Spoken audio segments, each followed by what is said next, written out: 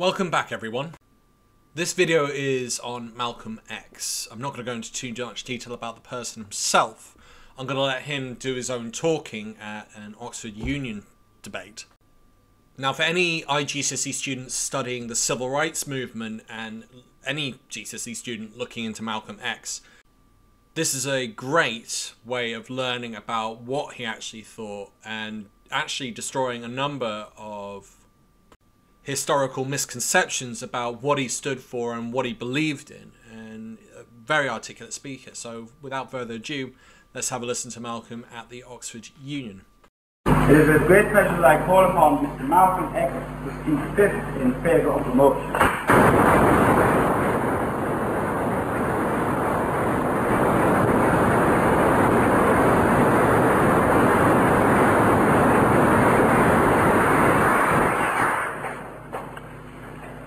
Mr. Chairman, tonight is the first night that I've ever had an opportunity to be as near to conservatives as I am. And the speaker who preceded me, first I want to thank you for the invitation to come here to the Oxford. And the speaker who preceded me, first I want to thank you for the invitation to come here to the Oxford Union. The speaker who preceded me is one of the best excuses that I know to prove our point concerning the necessity sometimes of extremism in defense of liberty, why it is no vice, and why moderation in the pursuit of justice is no virtue. I don't say that about him personally, but that type is the...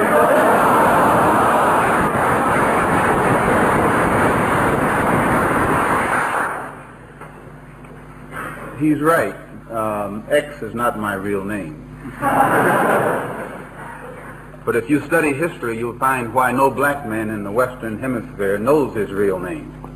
Some of his ancestors kidnapped our ancestors from Africa and took us into the Western Hemisphere and sold us there. And our names were stripped from us, and so today we don't know who we really are. I'm one of those who admit it, and so I just put X up there to keep from wearing his name. And as far as this apartheid charge that he attributed to me is concerned, evidently he has been misinformed. I don't believe in any form of apartheid.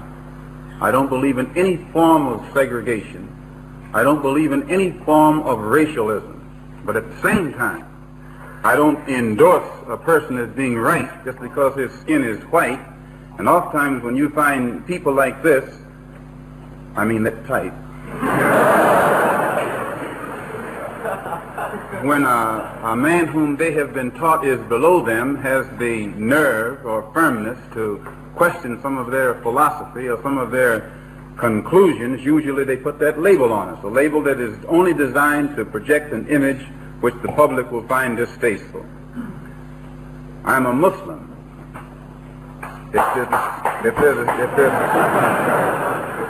If there is something wrong with that, then I stand condemned. My religion is Islam. I believe in Allah. I believe in Muhammad as the apostle of Allah. I believe in brotherhood of all men. But I don't believe in brotherhood with anybody who's not ready to practice brotherhood with our people. I don't believe in brotherhood.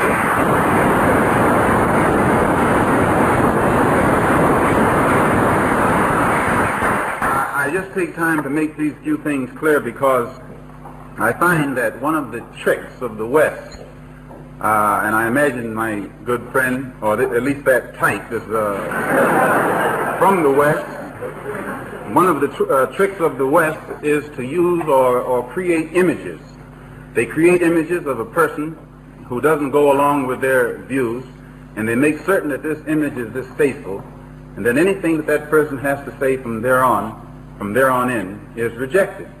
And this is a policy that has been practiced pretty much by the West. It perhaps would have been practiced by others had they been in power, but during recent centuries, the West has been in power. They've created the images, and they've used these images quite skillfully and quite successfully. That's why today we need a little extremism in order to straighten a very nasty situation out, or a very extremely nasty situation out. I think the only way one can really determine whether or not extremism in defense of liberty is justified is not to approach it as an American or a European or an African or an Asian, but as a human being. If we look upon it as different types, immediately we begin to think in terms of extremism being good for one and bad for another, or bad for one and good for another. But if we look upon it, if we look upon ourselves as human beings, I doubt that anyone will deny that extremism in defense of liberty, the liberty of any human being, is a vice. Anytime anyone is enslaved or in any way deprived of his liberty, that person is a human being. As far as I'm concerned, he is justified to resort to whatever methods necessary to bring about his liberty again.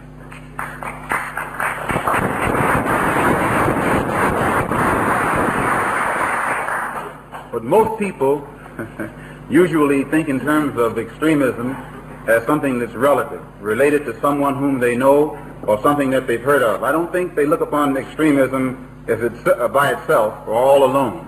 They apply it to something. A good example, and one of the reasons that it can't be too well understood today, many people who have been in positions of power in the past don't realize that the centers of power are changing. When you're in a position of power for a long time, you get used to using your yardstick, and you take it for granted that because you forced your yardstick upon others, that everyone is still using the same yardstick, so that your definition of extremism usually applies to everyone. But nowadays, times are changing, and the center of power is changing. People in the past who weren't in a position to have a yardstick or use a yardstick of their own are using their own yardstick now. You use one and they use another. In the past, when the oppressor had one stick and the oppressed used that same stick, today the oppressed are sort of shaking the shackles and getting yardsticks of their own. So when they say extremism, they don't mean what you do, and when you say extremism, you don't mean what they do. There's entirely two different meanings. And when this is understood, I think you can better understand why those who are using methods of extremism are being driven to them. A good example is the Congo. When the people who are in power want to use, again, create an image to justify something that's bad, they use the press. And they'll use the press to create a humanitarian image for a devil, or a devil image for a humanitarian. They'll take a person who's the victim of the crime and make it appear he's the criminal, and they'll take the criminal and make it appear that he's the victim of the crime. And the Congo situation is one of the best examples that I can cite right now to point this out. The Congo situation is a nasty example of how a country, because it is in power, can take its press and make the world accept something that's absolutely criminal. They take American trained, they take pilots that they say are American trained, and this automatically lends the respectability to them. And then they will call them anti-Cuban, anti-Castro Cubans, and that's supposed to add to their respectability, and eliminate the fact that they're dropping bombs on villages where they have no defense whatsoever against such planes, blowing to bits black women, Congolese children, Congolese babies. This is extremism, but it is never referred to as extremism because it is endorsed by the West.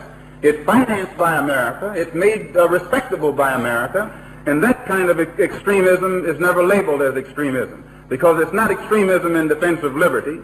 And if it is extremism in defense of liberty, as this type has just pointed out, it's extremism in defense of liberty for the wrong type of people.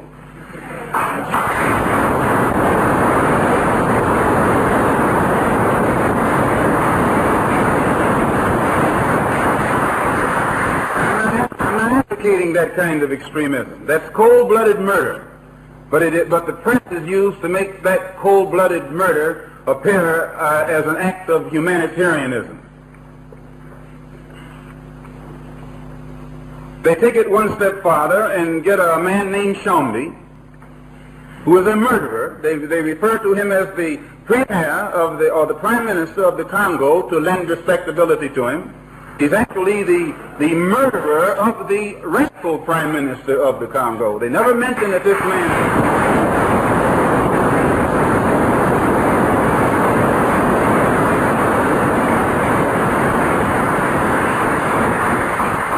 I'm not for extremism in defense of that kind of liberty or that kind of activity. They take this man who's a murderer. The world recognizes him as a murderer, but they make him the prime minister. He becomes a paid murderer, a paid killer, who is propped up by American dollars.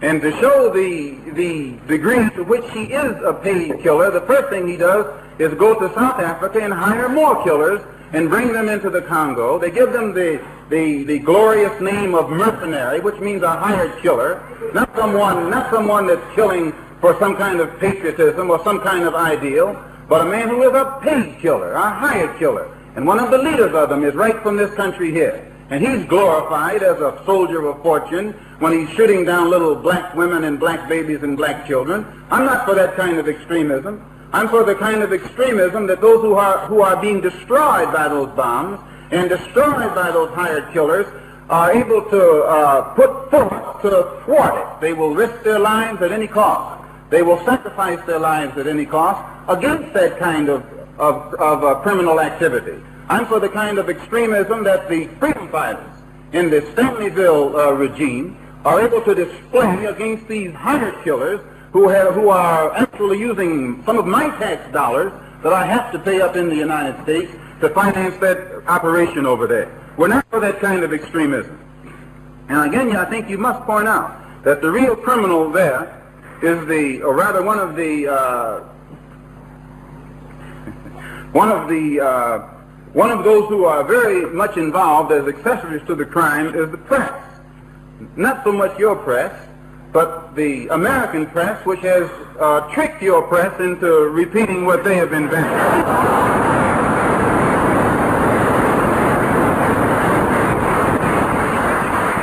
But I was reading in one of the English papers this morning, I think it's a paper called The Express, and it gave a very clear account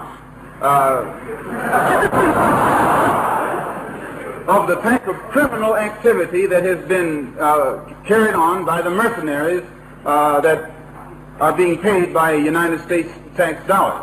And it showed where they were killing Congolese, whether they were from the central government or the Stanleyville government. It didn't make any difference to them. They just killed them. And they had it fixed where those who had been processed had to wear a white bandage around their head, and any Congolese that they saw without that white bandage, they killed them. And this is clearly pointed out in the internet last week. There would have been an outcry, and no one would have allowed the Belgians and the United States and the others who are in cahoots with each other to carry on the criminal activity that it did in the Congo, and which I doubt anybody in the world, not even here at Oxford, will accept, not even my friend. Yes. I wonder exactly what sort of extremism you would consider the killing of missionaries to be.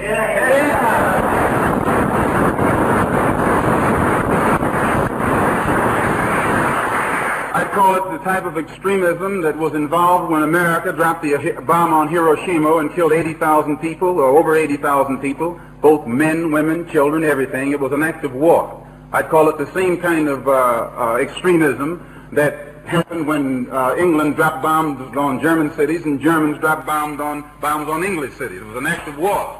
And the Congo situation is war. And when you call it war, then anybody that dies, they die a death that is justified. But those who are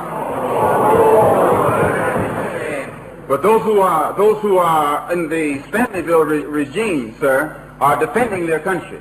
Those who are coming in are invading their country. And some of the refugees that were questioned on television in this city a couple of days ago pointed out that had the paratroopers not come in, they doubted that they would have been molested. They weren't being molested until the paratroopers came in.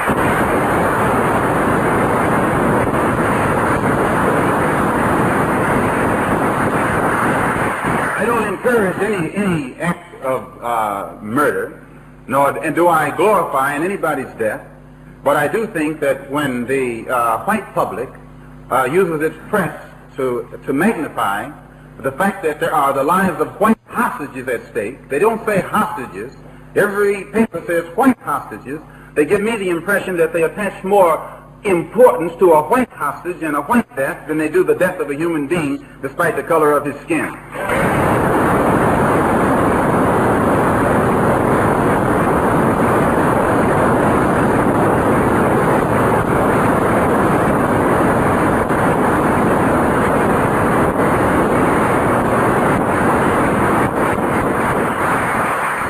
I feel forced to make that point clear, that I'm not for any indiscriminate killing, and nor does the death of so many people go by me without creating some kind of emotion. But I think that white people are making the mistake, and if they read their own newspapers, they will have to agree that they, in clear-cut language, make a distinction between the type of dying according to the color of the skin. And when you begin to think in terms of death being death, no matter what type of human being it is, then we will all probably be able to sit down as human beings and get rid of this extremism and moderation. But as long as the situation exists as it is, we're going to need some extremism, and I think some of you will need some moderation too. So why would such an act in the Congo, which is so clearly criminal, be condoned? It's condoned primarily because it has been glorified by the press and has been made to look beautiful, and therefore the world automatically sanctions it.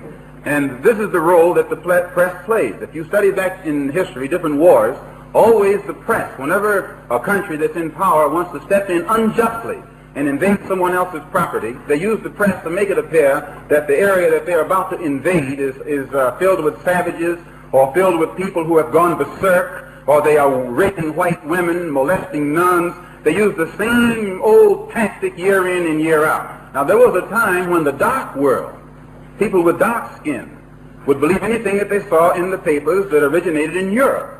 But today, no matter what is put in the paper, they stop and look at it 2 or 3 times and try and figure out what is the motive of the writer. And usually they can determine what the motive of the writer is. They use the press, the powers that be uses the press to give the devil an angelic image, and give the image of the devil to the one who's really angelic. They make oppression and exploitation and war actually look like an act of humanitarianism. This is not the kind of extremism that I support or that I go along with. One of the reasons that I think it's necessary for me to clarify my own point personally, I was in a conversation with a student here on the campus yesterday, and she, after we were in I think we had coffee or something, dinner, there were several of us. I have to add that in for those minds of yours that run astray. And she asked me, she told me that, well, I'm surprised that you're not what I expected. I said, what did you mean? What do you mean?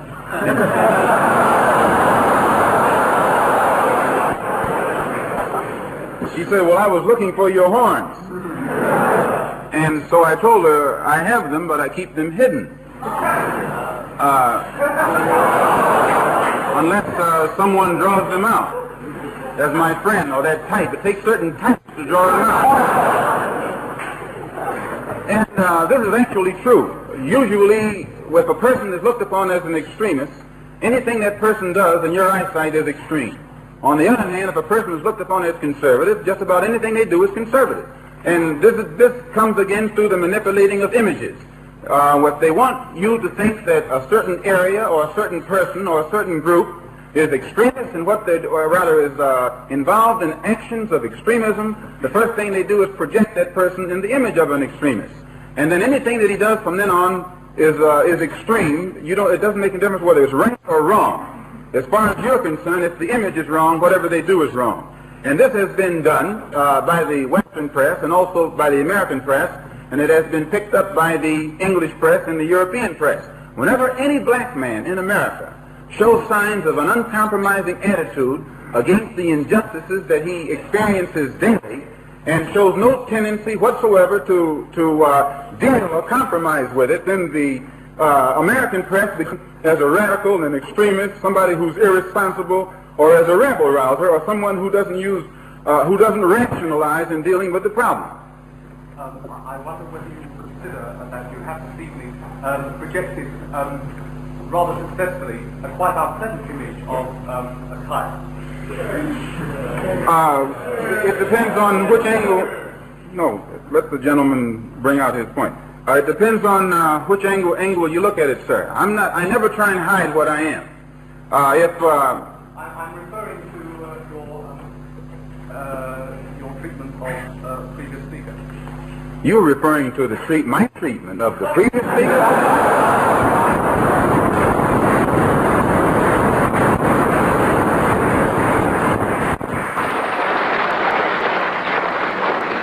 You make my point. That as long as a white man does it, it's all right. A black man is supposed to have no feelings.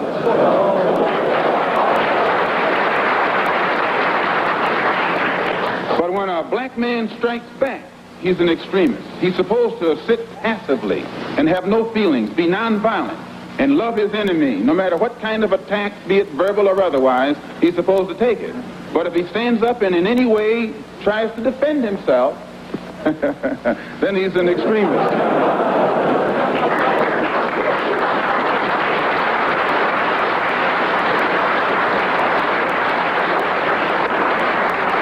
No, I think that the speaker who preceded me is getting exactly what he asked for.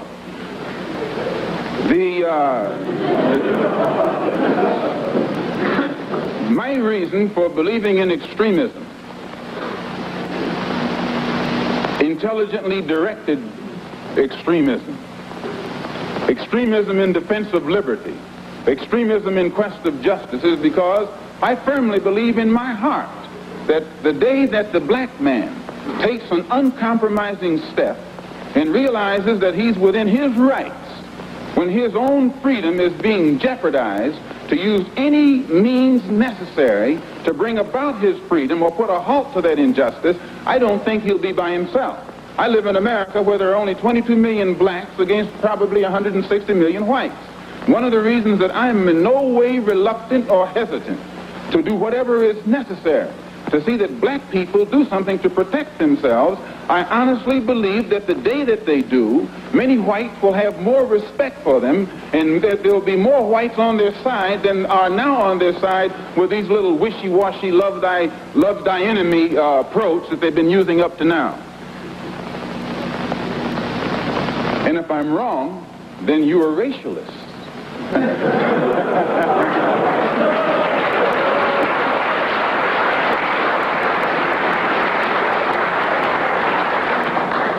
As I said earlier, in my conclusion, I'm a Muslim. I believe in the religion of Islam. I believe in Allah. I believe in Muhammad. I believe in all of the prophets. I believe in fasting, prayer, charity, and that which is incumbent upon a Muslim to fulfill in order to be a Muslim. In April, I was fortunate to make the Hajj to Mecca and went back again in September to try and carry out my religious functions and requirements. But at the same time that I believe in that religion, I have to point out I'm also an American Negro. And I live in a society whose social system is based upon the castration of the black man, whose political system is based on castration of the black man, and whose economy is based upon the castration of the black man. A society which in 1964 has more subtle, deceptive, deceitful methods to make the rest of the world think that it's cleaning up its house, while at the same time the same things are happening to us in 1964 that happened in 1954, 1924, and in 1984. They came up with what they call a civil rights bill in 1964, supposedly to solve our problem, and after the bill was signed, 3 civil rights workers were murdered in cold blood. And the FBI head, Hoover, admits that they know who did it. They've known ever since it happened, and they've done nothing about it. Civil rights bill down the drain. No matter how many bills pass, black people in that country, where I'm from, still our lives are not worth 2 cents. And the government has shown its inability, or either its unwillingness, to do whatever is necessary to protect life and property where the black American is concerned. So my contention is that whenever a people come to the conclusion that the government which they have supported proves itself unwilling or proves itself unable to protect our lives and protect our property because we have the wrong color skin, we are not human beings unless we ourselves band together and do whatever, however, whenever is necessary to see that our lives and our property is protected. And I doubt that any person in here would refuse to do the same thing were he in the same position, or I should say were he in the same condition.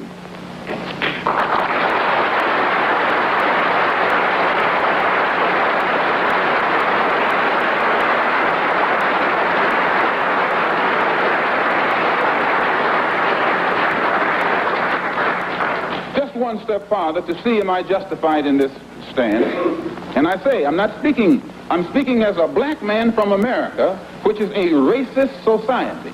No matter how much you hear it talk about democracy, it's as racist as South Africa, or as racist as Portugal, or as racist as any other racialist society on this earth. The only difference between it and South Africa preaches separation and practices separation. America preaches integration and practices segregation.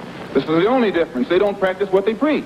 Whereas South Africa preaches and practices the same thing. I have more respect for a man who lets me know where he stands, even if he's wrong, than the one who comes up like an angel and is nothing but a devil.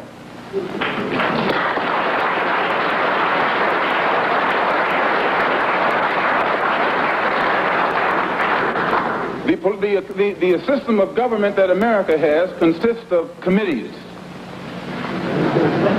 There are 16 senatorial committees that govern the country and 20 congressional committees. 10 of the 16 senatorial committees are in the hands of Southern racialist senators who are racialists. 13 of the 20, this was before the last election. I think it's even more so now. 10 of the 16 committees, senatorial committees, are in the hands of senators who are Southern racialists. 13 of the 20 congressional committees were in the hands of Southern congressmen who are racialists, which means out of the 36 committees that govern the foreign and domestic direction of that government, 23 are in the hands of Southern racialists, men who in no way believe in the equality of man, and men who do anything within their power to see that the black man never gets to the same seat or to the same level that they are on. The reason that these men from that area have that type of power is because America has a seniority system.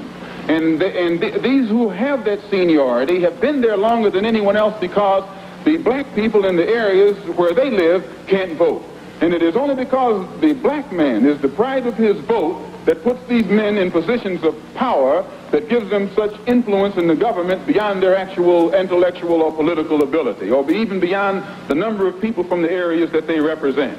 So we can see in that country that no matter what the federal government professes to be doing, the power of the federal government lies in these committees. And any time a black man or any kind of legislation is proposed to benefit the black man or give the black man his just due, we find that it's locked up in these committees right here. And when they let something through the committee, usually it is so chopped up and fixed up that by the time it becomes law, it's a law that can't be enforced. Well, another example is the Supreme Court desegregation decision that was handed down in 1954. This is a law. And this law, they have not been able to implement this law in New York City, or in Boston, or in Cleveland, or Chicago, or the northern cities.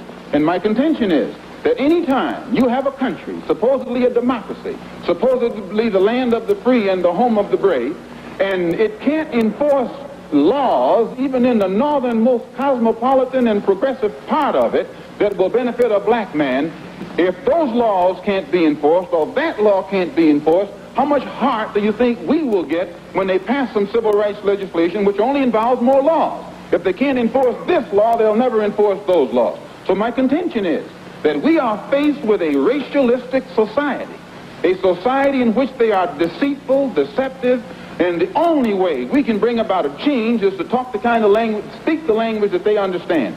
The racialists never understands a peaceful language. The racialist never understands the nonviolent language.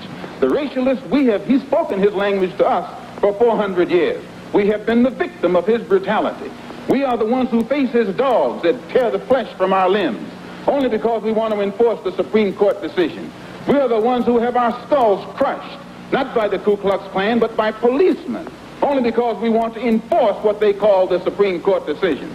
We are the ones upon whom water hoses are turned with pressure so hard that it rips the clothes from our back. Not men, but the clothes from the backs of women and children. You've seen it yourself. Only because we want to enforce what they call the law. Well, anytime you live in a society supposedly based upon law, and it doesn't enforce its own law because the color of a man's skin happens to be wrong, then I say those people are justified to resort to any means necessary to bring about justice where the government can't give them justice.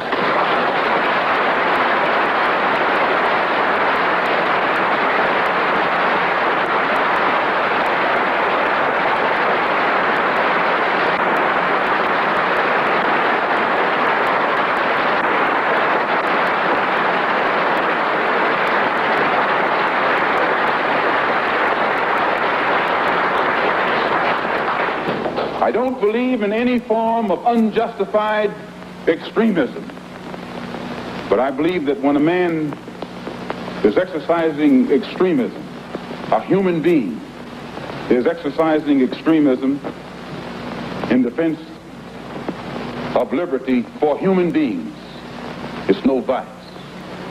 And when one is moderate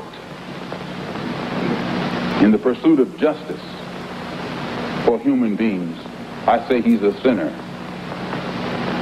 And I might add in my conclusion, in fact, America is one of the best examples when you read its history about extremism. Old Patrick Henry said liberty or death. That's extreme. Very extreme.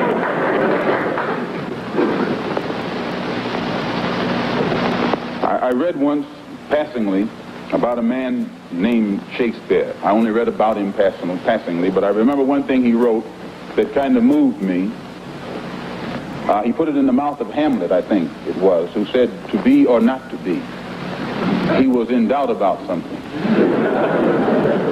Whether it was nobler in the mind of man to suffer the slings and arrows of outrageous fortune, moderation, or to take up arms against the sea of troubles and by opposing, end them. And I go for that. If you take up arms, you'll end it. But if you sit around and wait for the one who's in power to make up his mind that he should end it, you'll be waiting a long time. And in my opinion, the young generation of whites, blacks, browns, whatever else there is, you're living at a time of extremism, a time of revolution, a time when there's got to be a change. People in power have misused it, and now there has to be a change, and a better world has to be built, and the only way it's going to be built is with extreme methods. And I, for one, will join in with anyone, don't care what color you are, as long as you want to change this miserable condition that exists on this earth. Thank you.